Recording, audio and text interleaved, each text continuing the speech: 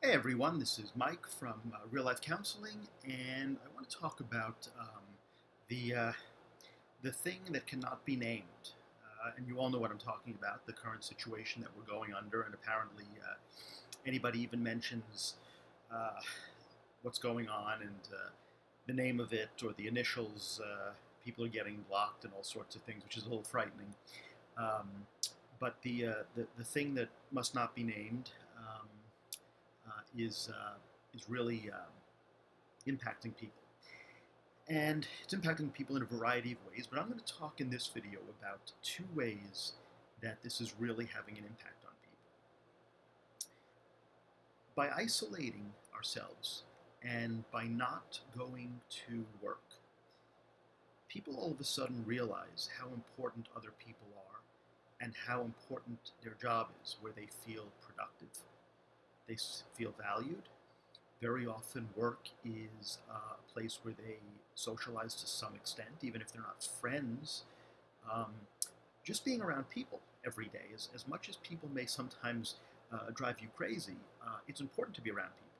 And so, this current situation of people isolating and quarantining and socially distancing is really bringing into clear focus how important relationships of all kinds really really are to people, and also the importance of doing things, going out, being productive, um, having feeling as if you have some purpose and meaning in your life. Now, um, two areas of counseling deal with that. So first is logotherapy, and logotherapy is a kind of existential therapy, and I've talked about it before. You can see some of my other videos on it. This is about the fact that people need to have some meaning in their life.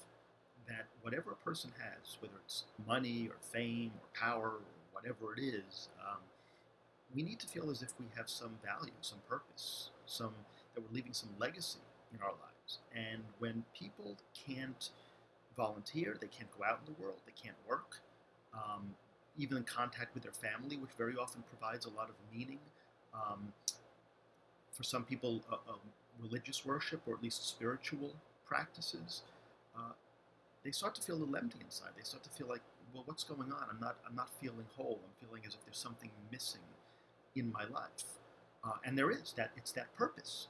It's that meaning. So logotherapy and other existential therapies help people find meaning in their life. And this could be a good time for people to develop the idea of what is meaningful. Because this, by the way, this also happens when people retire.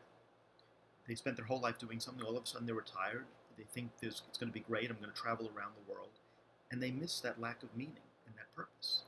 Um, and we don't have to just get purpose and meaning from our jobs, although many people do. Um, but exploring what it is that gives you a deeper connection to the world, that is more meaningful and profound and deep, really is important. And this could be a good time to explore that. The second area is a choice theory or reality therapy. Talks about that people have a number of needs. There are certain needs that we all have, and one of them, and probably in many cases one of the most significant of them, is the need for love and belonging, the need to be connected to people. We have other needs, right? We have survival needs, of course, and we have the need for a certain amount of freedom and autonomy and a certain sense of feeling empowered and competent and successful and things like that.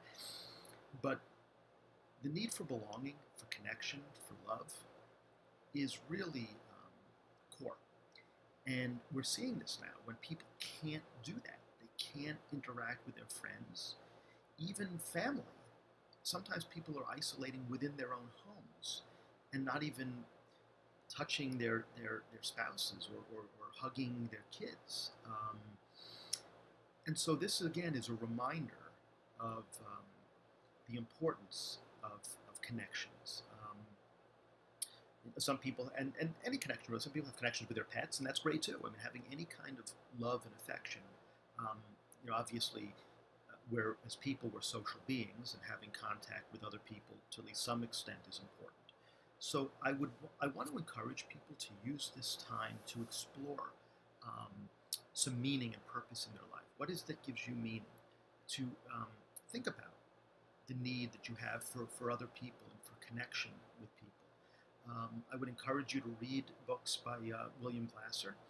Um, he's the founder of reality therapy. He was the founder, passed away a number of years ago, but he's got some great books on it. And again, the late Viktor Frankl, who developed logotherapy. Um, and it might be time to take a look at some of those and see what you think, and just reconnect with things that are a little bit more meaningful and a little bit more connecting. So I hope everyone's doing well. I hope everyone's safe and staying in. And I'll see you on the next video. Thanks.